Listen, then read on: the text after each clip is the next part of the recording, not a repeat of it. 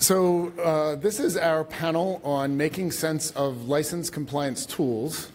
And I'm going to ask, I'm moderating. My name is Bradley Kuhn from the Software Freedom Conservancy. So I'm going to start off and ask each panelist to introduce yourself, no more than 30 seconds each, who you are, where you're affiliated with, and what your relationship is with license compliance tools. Okay, so my name is Thomas Steenbergen. I work for Here Technologies. We're part of the team behind Open Source Review Toolkit. I'm also involved in SPDX, and I'm also involved in Clearly Defined. Hello, I'm Valerio Cosentino, software developer at Bitergia. So Bitergia basically creates development analytics for open source, and so I started playing with extracting licenses from code. So this is why I'm here. Hey, I'm Max Sills. I'm the head of open source attorney at Google.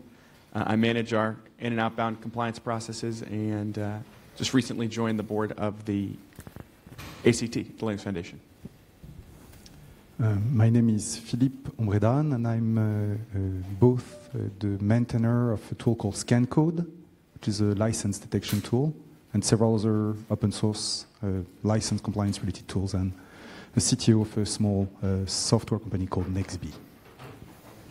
Hey, my name is Michael Jaeger. Along with other people, I'm maintainer for FOSDEM, which is a Linux Foundation project scanning for licenses, and SW360, which is an Eclipse Foundation project providing component inventory. I am employed at a German engineering company called Siemens, and in my free time I give also trainings about tools. Okay, so let's just leave the mic at each end, and that way it'll minimize the mic passing. So our first question for the panel is, what GPL or other license compliance problems do you believe that compliance tools can solve for users? Did you say what GPL and other license compliance problems? I didn't mean, I'm obsessed with the GPL, so I'm going to focus on that. But any license compliance problem. Okay. What's your laundry list of license compliance problems you believe tools can solve, and how do they solve them? Actually, I see it today that GPL, since you have named it, is not a problem for most organizations. And if we see it, we are really asking, like, what's your problem actually with the GPL? We have more problems, like on our on some Fossology server, on some instance maybe. We have 50 packages which contain these clauses like this is proprietary information, this is confidential information, this is a file where you need to have the written permission of the copyright owner, like files which slipped into open source projects. Accidentally, maybe some of these famous cases have been solved, but still we have, like in the past 3 years, we have experienced 50 cases of files which are just not for commercial use according to their licenses. Well, and how does the tool help people actually comply with all this? You scan it and then you find it out. That's actually part of the open source distribution, and you're probably compiling it in your product if you didn't really look for it. So I think that's probably one of the benefits of Fossology, that it tries these licensing relevant statements which prohibit you from commercial use. Right, so it's really about discovery. It's helping people discover what licenses are there so they can read them and comply. Right. Okay, so Philippe? Yeah, to me, the biggest problem is that most developers don't know what third-party code they use. And as weird as it sounds, it's a bit like if you were building a car, but you forgot who you bought the engine from and where the brakes are coming from. And that's still the case. So the value of the tools is helping you figure out where the code comes from, if it's third-party code. That's the first thing. Then what's the license? And they're pretty essential things to know before being able to use any bits of code, whether it's proprietary or free, libre, and open source software. Whichever point of view you're coming from, if you don't know that, it's like a bit crazy. But we're still very much at the basics these days. Right, so it sounds like your answer is very similar to Michael's, that it's about discovery. The tools help you discover what's there. Yeah. So not only, but that's the essential. Okay. Max? Yeah, I'm going to channel you. Which is I'm supposed to be the impartial moderator. Okay, well, not that all right. I'm impartial, but which is I don't think tools really do a good job of compliance, and I think there's this fantasy, or I guess this industry push towards tooling. Like, let's just get the best tooling, let's use the best system, and not worry about open source compliance as kind of a substitute for knowledge. So tooling is really great at a start, for example, like when you want to see what the license of some source code is. But it doesn't work without some knowledge of how to actually interpret the terms of the license, or a thoroughly documented process for building software. How do you build the software? Where do you store the code? Basic stuff like, what's the linking style of something? Yeah, that's all I was going to say. I think that there's that fantasy out there. Well, in my effort to be an impartial moderator, I'll push back on that a little bit. I think your other two panelists who've already answered would say, but discovery is the first step. You've got to discover what's there first to be able to do any of the stuff you talked about. Would you agree with that, or you disagree with that? Yes, discovery is definitely the first part. But I guess there's two camps of tooling. There's like so ScanCode is a wonderful tool. We use it extensively. There's the camp of tooling that wants to use scanning and tooling as an input to a larger process. Like you've talked to people. Human beings have agreed on social behaviors around code. And then there's the camp, like the black duck people and the compliance industrial complex, where it's let's use tooling as a substitute for thought. Let's not even investigate the software that we're doing. So I think the first camp, it can be very helpful, but I would agree that it is. So what do you think, what license compliance issues do you think tooling can help with, and how does it help? Okay, so I'm pretty new with licensing things. Mm-hmm. So the tool we are working on, basically it tries to use existing tools like ScanCode or Nomos, and the idea is to tell a story about licenses. So how the evolution of licenses are like related to other software development things. Like maybe you move from a private repository to GitHub, so then you have a license change there. So the idea is to study the evolution of licenses and see what we can tell about this. So it's like we are like not really focusing on extracting the current status of the project, but more like analyzing and understanding why a license can change and the impact on other things that are related to software development. So dig a little deeper on what you mean by evolution. So are you talking about when other people have contributed under different licenses on top of other ones, that sort of thing? Like what else is in there? When you have like an update on a license, for instance, you pass from GPL2, GPL3 or things like that, or maybe you are integrating a component from another open source project that has a different license. So maybe you don't discover this at the very beginning, but then over the time you see that maybe that component changed the license, and this can cause problems in your... So it's more like a tracking of like, tell a story about the license you are, or the licenses that are in your project. Okay. So same question. What can tooling do to help understand and comply with licenses, and how does it do it? So where I see it, the tooling, so as software developers, we're now developing all in CI/CD. We're going faster and faster and faster. And what I basically see is that compliance tooling is usually way behind with development tools by default. So what our focus has been, and one of the challenges is basically, we use package managers. All of us use package managers. In my company, we use close to 40 of them. So we have more and more releases per day because, hey, we do CI/CD. So everything goes faster. We have more and more package managers that are not supported by any tools. So discovery is limited. But then also when you have all of that information that comes from all of these tools and all these things, you need to be able to process it. And that's where what we focused on is basically, okay, we discover, but also then how can you process it? But to add to Max's comment, we don't say we automate everything. I can fully believe you cannot automate compliance fully. We call our system highly automated.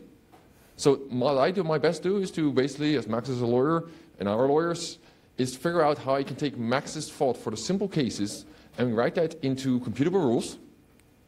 But then from the other side, what you do as a developer in your source code, also like give you a way to indicate this is documentation, this is a source, this is examples, and then also get this also in computable form, and then make a handshake. So I can reduce the work of the league. So that basically both sides get a handshake. And we generally call this having cats and dogs talk to each other, being the dogs usually being the developers, and the cats being the lawyers, and they don't speak the same language. So my job, what I really do is making the language that they can speak, so that it's easier and we can move faster, and so that the lawyers can focus on the really complicated cases which really require dedicated attention. So we take the nit and gritty work, which handwork, out of the equation, and just basically say to lawyers, hey, here I have something particular. I don't know. And if we can then automate it, which is usually a month-long discussion, because things are complicated in law, we try to automate as best as possible to give hints. That's basically where tooling can help you of taking the general discussion that you have and take that out and focus on really specific edge cases. That's what we're focusing at. That leads me well into my next question, which we'll start and go the other way with. So there's this old phrase in computing, garbage in, garbage out. Usually say today something like faulty data set or something like that. I would argue, be a little bit unimpartial here, that almost every free software project out there is a poor data set for understanding its licensing. Developers, as you pointed out, do not do a great job at expressing their licensing intent in a way that is consumable and automatable. There are efforts out there to try to get developers to do this. Personally, I believe that's, as Alexis's talk years ago was, Sisyphus is happy because there's always going to be this pushing this rock up a hill, and developers are not going to want to follow any specific documentation system of licensing. So given that, how can tools actually work in a real way to even do discovery, let alone anything else, if all the data is so bad that files are not properly annotated, projects are not properly annotated with licensing? How can we actually solve that problem in an automated tooling way when the data is that poor? So the solution we came up with is well, it's actually, we have multiple parties from multiple backgrounds working together. So just to explain this whole panel for the people there, so there's actually a group of people that are working together. So how it works is that our open source review tool actually uses the scan code. So we use actually that to parse it. We can then basically, we generate data then. We translate this into SPDX, which is the internal standard, and then basically Michael can basically ingest it in Vasology. So the solution that we're working on is having all these various open source tools work together. Now, there's lots of companies, and this is maybe the difference for developers, companies have liabilities. So companies care about licensing and open source. You as a developer might not, but your company does. So the way how we work is basically companies have these huge problems. Because we're inside CI/CD, everything goes faster, and we have this data problem. So the solution how we came together is by all the organizations that have this problem working together, and this is why we found it last year. We found it clearly defined, which is basically a central repository where we can take all of this data in and have a curation platform on top and then fix it. So just, you know, all of the companies pretty much that do anything serious about compliance have compliance teams that do nothing else than figuring out these licenses. They used to keep all of this data inside, and then we were like, hang on, we spoke, and like, so Jeff McGaffer and I spoke a year ago, and it's like, hang on, why, hang on, we're all doing the same work? So what you now see is that basically all these companies realize, like, we have no proprietary information, we are all doing the same work. Why not collaborate? And then basically fix this data again together. And that's how we now do this, because basically, in case you haven't noticed, open source is exploding. It's coming more and more and more. We have more and more package managers. Everything has to go faster and faster. If we don't solve this, basically companies might say, like, we will not use your open source project, simply because your licensing is so bad that it takes me too much effort to push it through our development tool chain. I will not, even if it's a great piece of open source, we will not use it because your licensing is so muddy. So that's why now we're trying to work together, all the people on this panelist, yeah, Max as well, you're also now in Clearly Defined, to basically, what can we do to provide tooling and work together that we can lift the whole community to fix this. Again, we do not want to impose you how to do licensing and enforce rules to your throat. What you will see is basically us working together, and we'll file a pull request from saying, hey, could you not please fix this? Here you have the pull request, please. So let's pass along. So it sounds like your pitch is that you've solved it all. There's no problem with compliance anymore. All the upstream. Well, you have a plan, right? And all it's going to be all upstreamed. And what's the date? What's the date it's going to be done by? We already live. So we're okay. So his argument is it's done today. You go to Clearly Defined. Every open source project that matters, you can get all the information. Does the whole panel agree with this? No. It's impossible. There's so many open source projects out there. Yeah. We started working on a solution. Yeah. So we started working on a solution. So this is basically OSI, Eclipse Foundation, Okay. Dozens of companies that I All want right, to name. so let's pass the mic on. Do you think this solution is going to work? Give me the date. When do you think all upstream projects are going to have perfect licensing information such that all this tooling perfectly tells you everything? Give me the date when you think it's going to happen. But he proposed the solution, I give the date. Okay. Well, do you agree? Well, feel free to disagree with this solution. Let's pass it along. Do you agree with this solution? And if so, what's the date it's going to be done by? It's a good starting point, but data is, is bad. Yeah. But however, integrating different tools all together and try to get information also from other data sources can be a solution. But I would not bet on the date.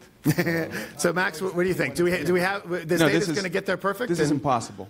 So let's talk about why that is.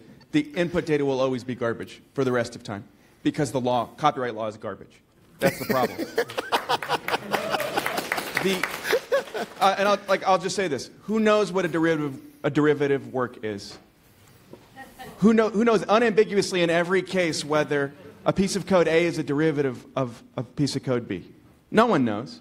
No one knows. And no one can know. Everyone has to do their own risk analysis. And this is the human factor, which is the only thing tooling will help, but I think we're in this kind of obsessive compulsive phase, like you were saying a second ago, where we have these ideas to fix copyright law once and for all. If only we could have annotations in a specific metadata format on the head of every file, then derivative works wouldn't be a problem anymore. Then we'd know the copyright provenance of everything.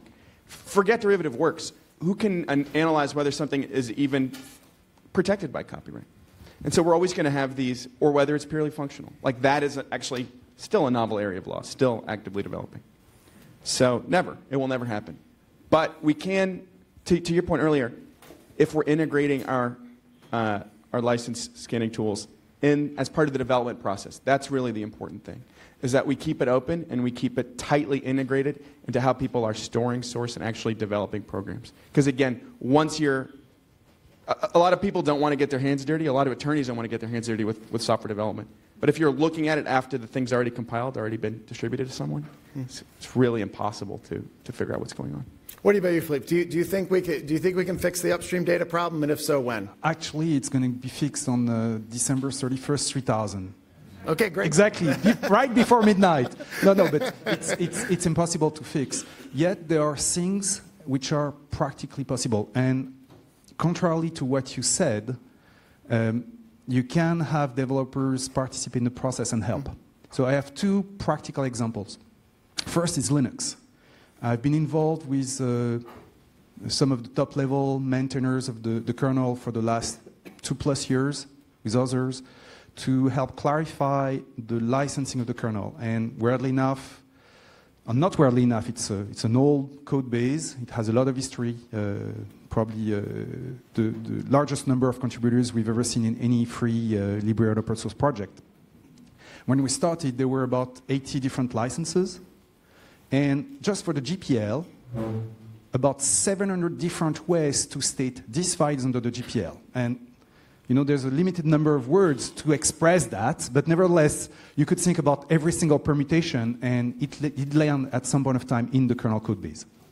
So what we're doing is scanning and reviewing in details. I've just finished another review of the latest tip of Linux 3 yesterday.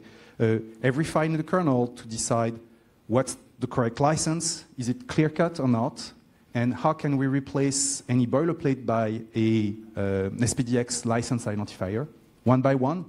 And that's a huge amount of work. We are hoping maybe by 2019 and the current push to have maybe 60% of the files covered there. And there's still a lot of ambiguities. And really weird stuff where, as time goes by, companies have disappeared, people have died. And if you have ambiguities, especially in the case of Linux, where some part of the history ends up in old non-Git trees and was under Bitkeeper, it's a mess. Nevertheless, you see nowadays, if you watch the LKML, the Linux kernel mailing list, developers diligently providing simpler and clearer statements of the license of the code they contribute, and other maintainers nagging them to do that. So I think we're all for So that. there is progress there. I agree with you. I think we're all for expressing licenses more clearly. Yeah. But I have a follow-up question on the Linux point. So what happens when you can't represent the license of a particular set of copyrights with a simple SPDX expression. Yeah, so the problem is, it's not really about SPDX, is what if the license is ambiguous? And there's still a good number of files which have ambiguous licenses, and eventually there's two ways. Either you can get back to the original contributors and trace it back unambiguously and clarify the thing, or you have to get rid of the code. Well, I agree with that too, but when it is unambiguous, you know what the license is, but you just can't write an SPDX expression for it. What do you do? I don't think so. Why would not you be able to do that? Because there's an exception involved that doesn't have an XPS identifier, things like that. Yeah, well, so you can still write an SPDX expression for that, and eventually, if there's no official identifier at SPDX for this between quote new exception, then you can ask for it to be added. And if SPDX says no, what do you do? Well, you can continue to use it as a private identifier. I mean, just to give you an idea, there's about 300-ish licenses which are referenced at SPDX. Scan code detects about 1,300, so about 1,000 more. And doesn't mean you can just trash them and ignore these licenses. So that's the recommend. SPDX recommends that people, if there's a missing identifier, they just make up a private space. Yeah, and eventually there's discussion to have decentralized namespacing to address that.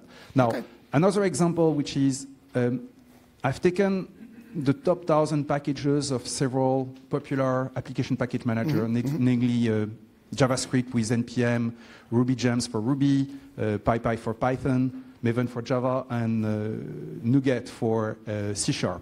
And I'm computing a bunch of statistics on the clarity of licensing. It's still in progress, not fully finished. There's one interesting tidbit of data that came up, which is, weirdly enough, the licensing of Node package, that means JavaScript, which are more often smaller and more recent than others, is usually clearer. And one of the reasons I think it's clearer, it's not so much has to do because it's a more recent code or smaller package in general, but because there's been a significant effort of the JavaScript and Node community to ensure that there's feedback provided to developers. If you submit a package to be uploaded to the NPM registry and you don't have a proper SPDX license expression attached to your package, you'll get a warning. It's not rejected, but you'll get a warning.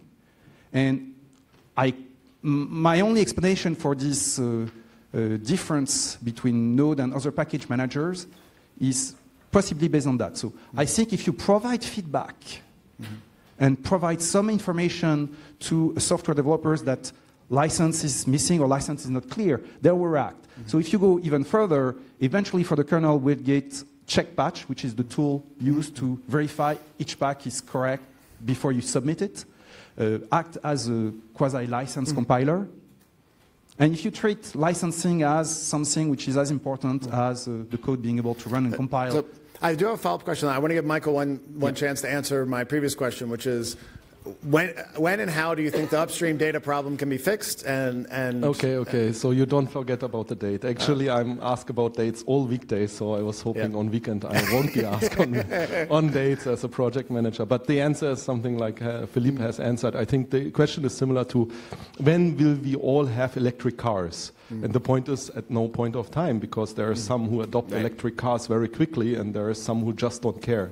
And I think there is some area in open source where people are just not so very interested in publishing clearly defined packages, and that will stay around. It will also stay around because today open source projects themselves have a lot of dependencies, and if they don't update the dependencies, they hang around for 5 or 10 years. You will find very super famous Java components with 10-year-old dependencies, and then you can ask them, or maybe you contribute something to update their dependencies, but unless old dependencies are out there, being used by open source software, not really being clearly defined in terms of licensing, you will have this situation, and it will be like electric cars. In 2040s, the majority of cars will be electric, but you will have combustion engines hanging around. And I think the electric cars analogy is very interesting because the same thing happens now in license compliance.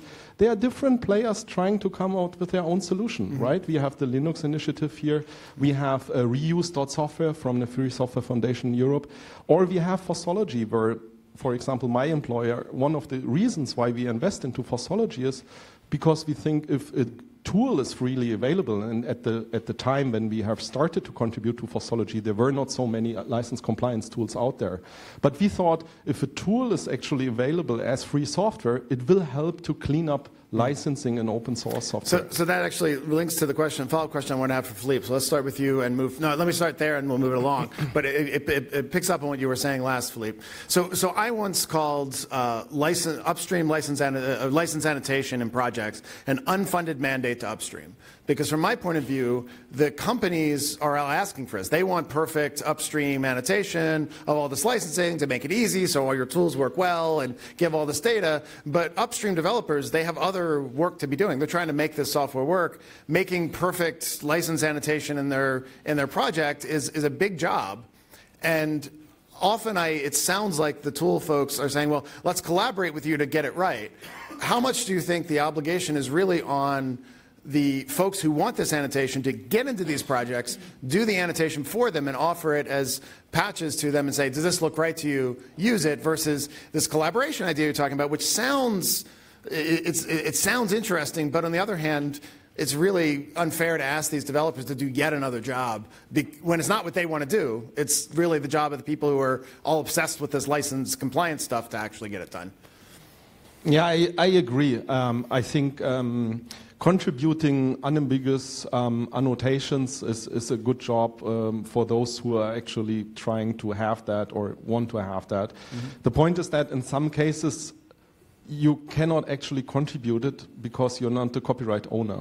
If it's ambiguous, well, you right? can propose, right? You can propose. I think this is what you meant. That's probably and if the copyright holder accepts it and incorporates it, then they've assented. Yeah, I also think it would probably accelerate the entire thing if those people who are asking for it are actually contributing this cleanup work. Yeah. And I think there maybe clearly defined also goes into this direction actually, because, for example, if clearly defined is able to take over analysis work from Fossology or other tools, then actually someone else can contribute that to the cleanup. What do you think about that, Philippe? Do you think do you think it should be an unfunded mandate to upstream, or do you think somebody has the job to come along and do this, and if so, who? So I don't think it's either or. Unless you live in a parallel universe using software for which you don't know what license terms you need to abide by, is just crazy. I mean, the same way, I wouldn't want to use any software for which I don't know the license. And right, that's a gateway. That's a gateway. Completely, but most developers are going to throw the GPL in the top level directory, start making files, and all of us would consider that a fully GPL project. It's annotated enough for any developer to care about, probably for any lawyer to care about, but the compliance folks tend to want better annotation, right? I think it's perfectly okay for anyone. I don't care about annotation per se. I care about clarity. And if the convention, and it's widely accepted the convention is, if you slap a GPL at the top level of your project is GPL, then that's perfectly good enough. Okay. It may not be perfect. It would be better if you were a bit more expressive, maybe state what the license of each of the files. But nevertheless, that's better than anything, and better in many cases than nothing at all that we see in several projects. So it's not so much about slapping annotation as much as being able to discover whatever convention may be used by a project or a community. The thing that's terrible is when you get nothing. Right. So Max, what do you think about this issue, this unfunded mandate question? Well, should upstream have to maintain this? And if not, who should maintain it? Obviously, who should help maintain? Upstream shouldn't be forced to maintain it because we're all benefiting from their software. We shouldn't be imposing sometimes extreme commercial hardship on them for something that they gave away free. Well, if you ask it this way, I would agree to it too. But I think you made an important point, which is you want clear licenses. So I think that go ahead. No. Well, the thing I was going to say was convention really matters here, and I think that's something that the tooling people are losing, which is that it is a convention that if you put a GPL license at a root level directory, that all the other files are going to be under that license. And we've lived with that convention, and it's been really low friction to create and use GPL software, for example, under that convention. And I think what we don't realize we're doing is every time we do another iteration of the new obsessive compulsive behavior of documenting, of annotating, we're creating social precedent, and we're creating commercial conventions, which, if there are ever ambiguities in licenses, eventually could be consulted on. So can you imagine like a project? So there's two projects. One is a GPL license at its root level directory. It has 10,000 files. I think now I can use that unambiguously. What about when we move to the world where every one of those 10,000 files needs to have a perfect annotation? So is the convention going to be that if one of those files is missing the annotation, then all of a sudden the software's... That's actually good, because since you're a lawyer, I'm going to ask you a legal question. I know you can't give us legal advice because you're not our lawyer, but tell me... I'll give you legal advice. Well, tell me. Go ahead. Tell me, so the compliance world has been feeding me back for years that the file... that the file on the disk has special significance under copyright, that annotating the file with its license is incredibly meaningful. So can you tell me exactly where in the copyright statute it says that the file on the disk is the special like unit? each source file. What's that? You're saying each source file. I've been looking for years in the copyright statutes where it says file on the disk is special, and that's the thing you should annotate with permissions. So can you help me find it? No, it's not there, obviously. And actually, I mean, if you really want to freak people out, copyright licenses at least don't even need to be written, right? Like, we can really get freaky with the extent to which convention can start talking about. So let's take that a little bit. So I mean, I'm being a little glib there about the file because the file is not where the copyright controls attach. How do we annotate? How do we annotate copyright in a software project? How do we figure out whose copyrights are whose and what they're licensed? Where does the copyright attach? Where does the licensing attach? People have argued that C tokens, like if you tokenize the C program, the copyrights attach with each token. I don't think there's any legal backing for that. I think you would probably agree. But I understand the problem. How do we find where to annotate? I think the appropriate thing to do is to be respectful of project maintainers. So if we look at it from the viewpoint of respect, where people have taken an extreme amount of effort and put something out there for our benefit, then we should take projects as they come. Instead of dictating, I think, how they should annotate, we should say, okay, if it's clear enough that using some kind of tool we can scan it, we bear the burden, we bear the cost of assessing the provenance, then that's probably good enough. We should probably circle around conventions that don't impose so many burdens on. So Michael's already accused me of I want to give everybody a chance. So let's keep it. Michael's already accused me of changing the question in the middle. So just give us your general thoughts on how you feel about the issue of upstream annotation, who should do it, why, when, and how. I mean, I agree more or less with what they said. So it's a convention, so agreeing on some rules. But for instance, the work that NPM, for instance, is doing, or GitHub, so forcing or anyway, putting a warning to have a license in your project can help. So I think it's like a mix from upstream and then also from, I mean, knowing what you are doing when you write code. So I would say that is. What about you? How do you feel about the upstream annotation question? So luckily in my company I could write a policy on this. Literally, I had the power to write a policy. And in our set we say like, yeah, don't fix the problem on our side, just file a pull request for this. Because for us it's basically, if we patch it, to basically say, so we patch it internally where we, so just, you know, we do have in our tool an ability where we can say that the convention is, if it's a license file on the root, it applies to all the files. That is possible. To basically translate convention into machine learning. And so we try to say like, hey, please upstream it. So, because for us, it's basically, if we fix it once, it's basically fixing going forward. And sometimes it's really, really trivial things. And it's like, guys, come on. It's like, takes you 5 minutes to basically to fix this. We're sometimes talking about, most of the time the license is already there, but just because they didn't perfectly follow how, for instance, Maven specifies out how the license does it, because it's, yes, it's in the Maven ref, but it's deeply buried in there.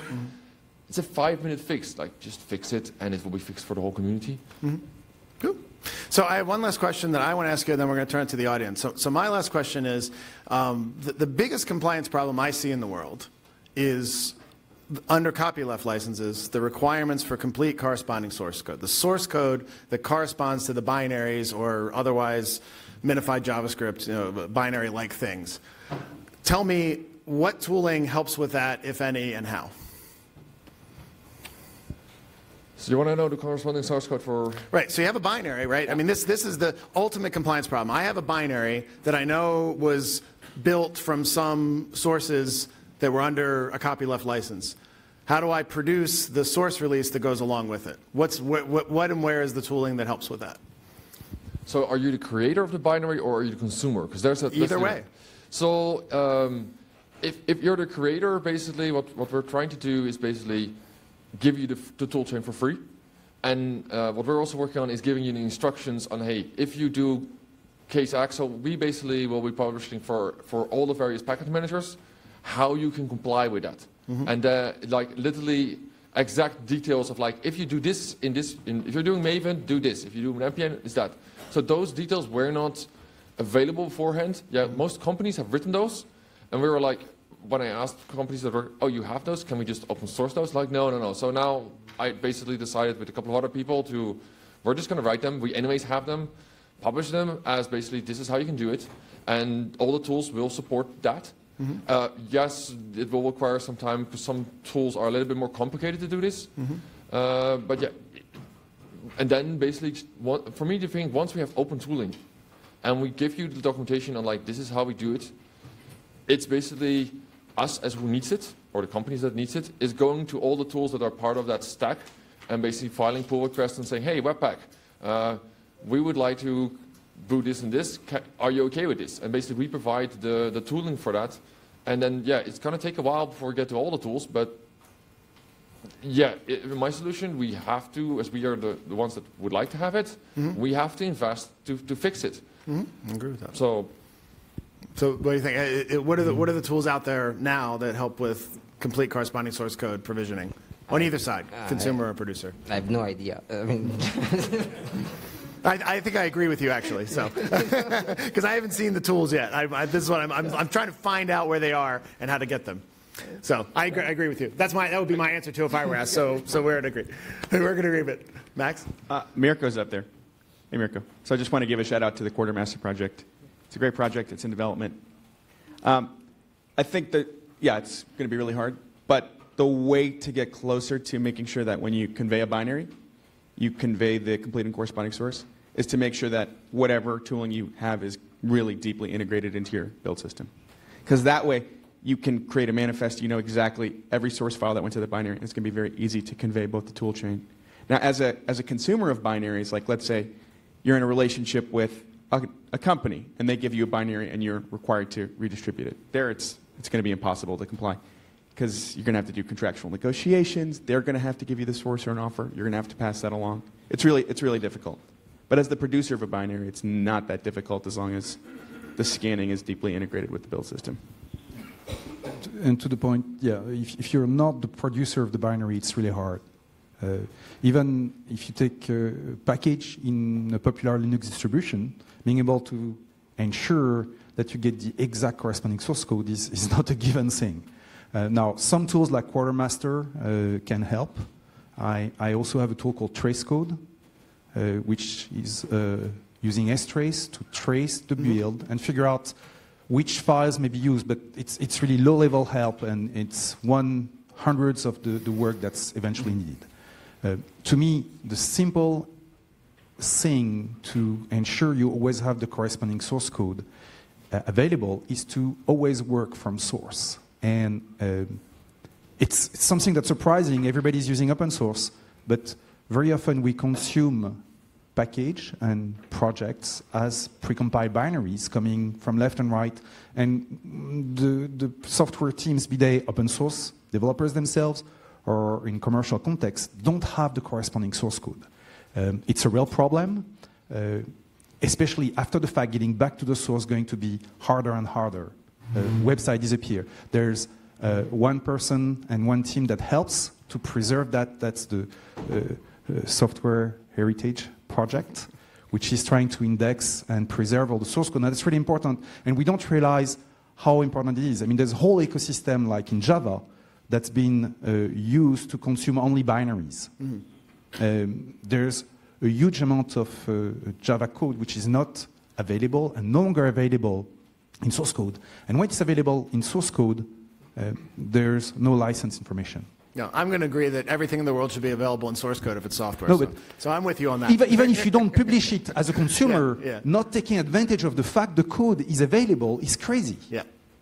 I agree. It's just you're giving up on the benefits. Now, getting back to the other question just before, I wanted to add something, which is if you're publishing source code, supposedly under an open source license, you want it to be consumed by somebody else. Otherwise, there's some problem. And why do you publish source code in the first place? So having clear licensing should be part of the standard practice. Yeah. I would argue that we should not optimize for the most pedantic corporate user when we write free software projects. And to this, for instance, take 2 examples. So practice in the Linux kernel has always been to always annotate each and every file. So that's the common way for Linux. If you take another ecosystem, for lack of a better word, Ruby developers hate writing any comment in their files. So there's very few comments in general, and even fewer license-related comments or annotations. So it would be crazy to force the practice of C and Linux kernel developers on Ruby developers. And you just have to have... I do want to give Michael a chance to answer the source code provisioning question, and then we're going to get some audience questions. Yeah, because also Tom wants to hold up a sign here. Okay. Got it. So answering this question as the last person is probably redundant, because I agree that as a producer you have Quartermaster there, and there's Zach from Software Heritage also sitting there doing an interesting project in this area. When you have a binary, this binary analysis toolkit might be interesting. I think there is a new generation version out of it, is published to be published soon. Binary analysis toolkit next generation, bang, so to say. So I think that's interesting, and I think that should be more open source, because the old binary analysis toolkit was open source, but the database of fingerprints, what you find in the binary and associations with source code being published, was not public. So I think that's going to be changed now, and I think that's probably also an interesting tool. Okay. So we're going to take a few audience questions with our last 10 minutes, which means we have to share this mic, because we only have 2 mics in the room. So Tom is going to run the mic, and I will pass this one around to others. So if you say who on the panel you want to answer first, that would help. There's basically one burning question with everything I've heard now, which is like in a high potential scenario, in a big enterprise doing like Java software for 10 somewhat years, starting to care about license compliance now is like, okay, just like break down and pray to whatever deity you have, because basically you're in a very bad place and you're not going to leave it soon, or like what do you do? Like, because, yeah, that's how, everything you just told me sounds pretty bad, actually. So you asked what to do. So you're basically a new company, and you're so what I would recommend for Java, open source review toolkit, my own tool. We were in exactly the same place, and we basically we looked. So the difference is basically to format all the tools. Basically, you need a tool that understands package managers. And the trick with all the previous open source tools was like they understand basically just on file level, copyright holders and licenses, but it didn't take the package information into account. So we really looked at all the, actually we spent 2 years looking at all the proprietary vendors, and we know everything's out there. And they don't really work if you really look at it, if you understand. So my first question for tools was really like, how do you get to your source code? So how do you get what the packages are in there? The second question you also have, when you show me concluded licenses, how did you get to that conclusion? Those are the 2 questions that, so no matter what tool you pick, those are the 2 questions you have to ask yourself. So let's get the next question. Can I add something to this? Something important? Because I was expecting that he is answering with a tool, but I would answer, even though maintaining tools, situation. You need to be to become aware of your situation. Like what open source software you're using, what is actually your compliance risk, how do you distribute software, what's your distribution model, and from then on you probably end up with ORT likely, and I think there's also Java support in Quartermaster if I'm not mistaken. But I think the first thing is situation. Also, when I talk to other companies who want to use FOSDEM, sometimes it just turns out it's not the right tool for them because they're in a different situation and have different compliance needs. Okay, with the mic, and say which panelist you want to answer. You want to have answer first. So I don't know who's the best panelist to answer. I'm asking about MIT and BSD compliance. So SPDX identifies the licenses with leaving the copyright year and copyright holder as variables. So how do you, with tooling, when the licenses require you to reproduce a specific copyright year and holder, how do your tools deal with that? And as tool makers, how would you like upstream projects to make it easier for you to deal with? For example, Facebook has like a fixed year. Google uses like tautological copyright holders, so it says like Chromium authors, and then maybe Apache plus LVM addresses the GPL2 compatibility in a different way. So just to rephrase your question is, how important is it to have all copyright statements? Like, how do you deal with MIT to comply and with BSD MIT compliance? and BSD license? Yeah. And how important are the years in copyrights? Like how would you like upstream projects to, would you like them to do with years and copyright holders so that it's easy to comply with? For me, writing tools that detect copyrights I like them to be parsable. But I think the bigger question is how important is it to have the exact statement? I remember a discussion with a developer from actually Google working on the next version of operating system called Fuchsia, and he was telling me that it was absolutely essential to have the all right reserved trailing word from copyright statement. That's a public discussion, so we can show that. So I told him, no, it's over since 1950. But so the question is also a legal question. Go ahead. Max, hold on. Miriam has gone. No, I actually have a follow-up question to the question there. Okay, Max, Go ahead. I would say as little as possible. Like, the Git log is a great documenter of both the contributor and the year, right? If there was ever any infringement or litigation, people would go to that immediately. So if you can just get rid of all copyright statements and all code, I'd be happy with that. Yeah. Now, I'd also add the easiest way to comply with copyright notice requirements of non-copylefted license is treat them like copyleft licenses. Always give the source code to everyone in the world, always, and all the copyright notices will be right. Just always give everybody source. Don't write any proprietary software. It'll solve all of these problems. Go ahead, Miriam.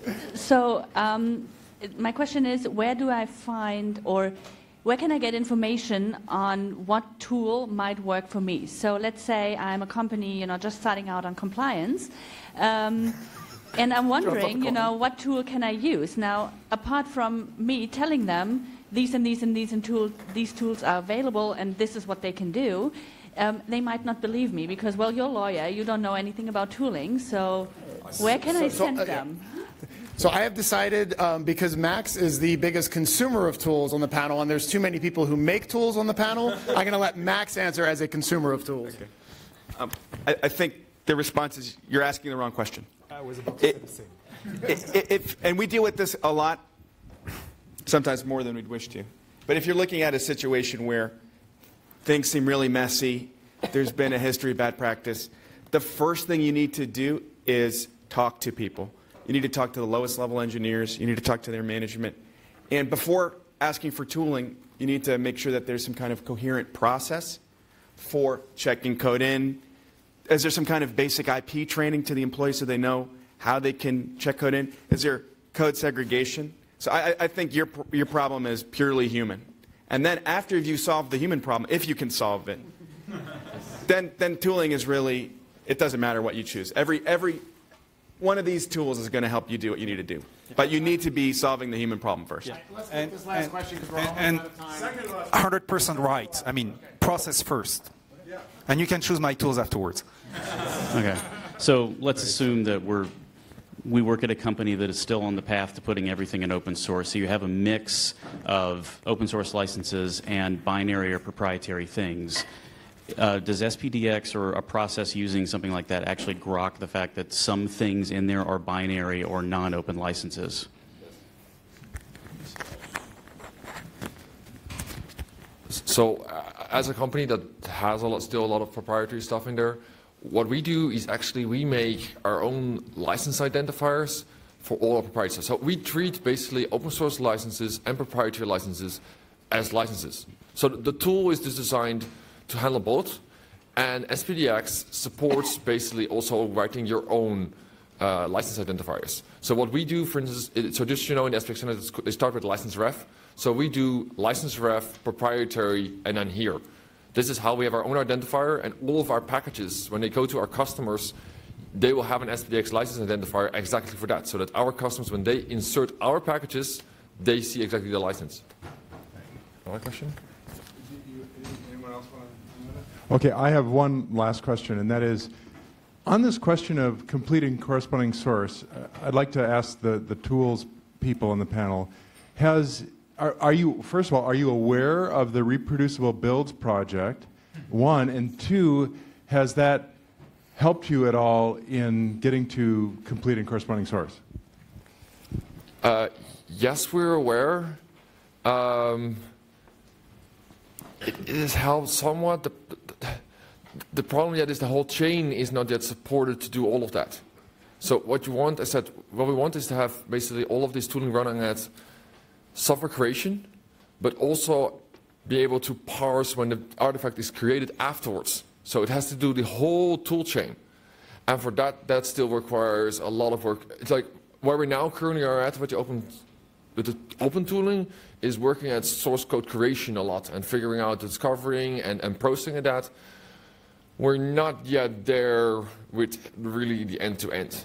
We'll get there eventually. Anyone else want to comment? Yeah. Yeah, I think there are a couple of steps before that which would already solve the problem of providing the complete corresponding source code, because I think reproducible builds always producing the same binary with the same signature or like hash value is a step beyond that. And I wanted also to add that I understood Miriam's question differently. Suppose that you understood the process and you understood your roles. I think there is a problem that we don't have a central marketing department for open source tools so far, right? So people know that there are open source tools and license compliance, but it's really difficult to understand the capabilities of the existing solutions. And there is actually an effort on GitHub. It's called Sharing Creates Value. And there we would like to list all the open source tools and explain their capabilities and how they fit together and how they could be arranged in the tool chain and in a company or so. So I'll take my prerogative as moderator to say on the reproducible builds question, and my very biased view, because reproducible builds is a Conservancy member project, but I thought this before they were a Conservancy member project. It is the best thing to come along in the last 20 years with regard to the complete corresponding source code problem, in my view. Yeah. So with that, I want to thank all our panelists, and many of them, before you clap, I want you to know many of them submitted talks of their own, and we cajoled them into being on a panel together instead of having their own talks. They were very gracious about it, and I'd like you to give them a big round of applause and thank them for that.